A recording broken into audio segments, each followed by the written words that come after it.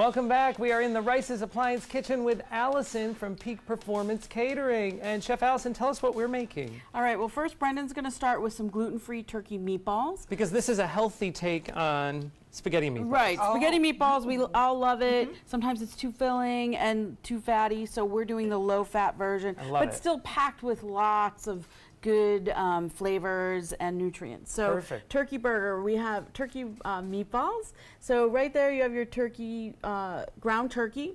We've got sauce, gluten-free breadcrumbs that are already Italian, and eggs, and so you're going to put all that in there. These all go in, right? All go in. You're just going to start mixing all that up. And I measured it all out for you. It's about a cup of the breadcrumbs, the sauce, 2 eggs, and you've got some seasoning in there. So you're going to mix that up. And while you do that, we're going to make a fresh Pomodoro sauce. So you can't have sauce without garlic, right? So we get a little olive oil, and we just want to get this going. Sometimes people don't realize is they keep this on high, and then they might burn the garlic. So we get the going. We get this on high, and then I'm just going to lower it a little bit. Okay. Okay, and then Summer's going to help me put in the veggies. So this is our, to get more veggies into your sauce. It's a fresh sauce. You're just going to throw all of this in there. A lot of veggies. Yes. Great ones. We have zucchini, summer squash, mushrooms. So this is, again, where we're going to get a lot of the flavor. That's great. And we just want to get these veggies sweating.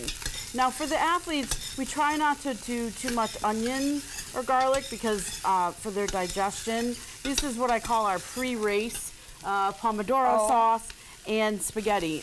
You can also do whole wheat pasta as well, but I wanted to show you guys the spaghetti squash. We do this in our family. We went gluten-free many, many years ago. My son was diagnosed with Crohn's disease, so we tried to find other alternative ways to get a really yummy dinner without all the gluten. So that's where we get the gluten-free. How am I doing over here? You're doing awesome. If you're supposed to make a mess, I think I'm nailing it. Okay, awesome. Messy is good, as long as it tastes good. So then we're adding our fresh tomatoes. It's just a fresh crushed tomato. We're getting nice. It smells delicious. It does. So this is just going to simmer for a little bit.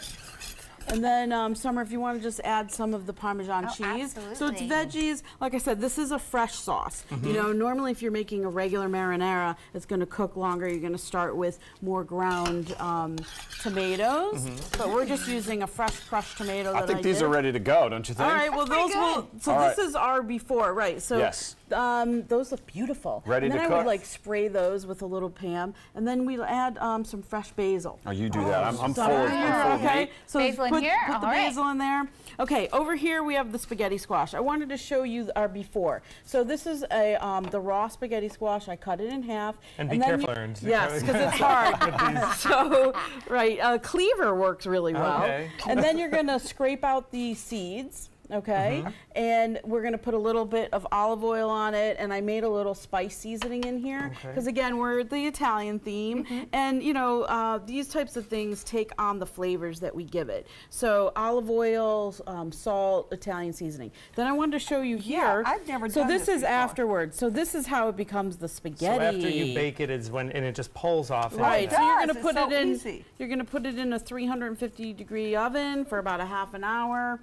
And then when it comes, you know when it's done, when it just comes easily off. Oh, it's so easy too.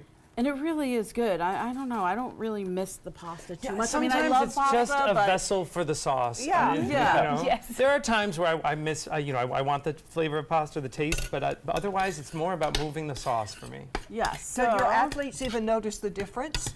Well, they do in the long run because it, you know, carbs. You need carbs to fuel you for energy, right? But these are going to break down a lot quicker in your system. So you're still going to feel full, but you're not going to feel weighed down. Well, let's start plating as we're coming up in our last 45 so let's get seconds. some. This looks incredible. And again, of course, Chef Allison is feeding the athletes that come to the Suncoast with Peak Performance Catering. And even if we're not athletes, we can still try to eat like them. And it's nice to see we don't have to sacrifice taste or flavor. Here, Great. Let's pass this down since Summer guests. All right, so these are the the turkey meatballs. Here you go, Linda. We'll get a clean hand over here. Great, fantastic. You can find more, of course, by visiting Peak Performance Catering. Brendan and Summer, thank you for joining us. Don't miss everything great happening at Urbanite Theater in downtown Sarasota. And don't miss the Suncoast view. We'll see you tomorrow. There you go. One tricep.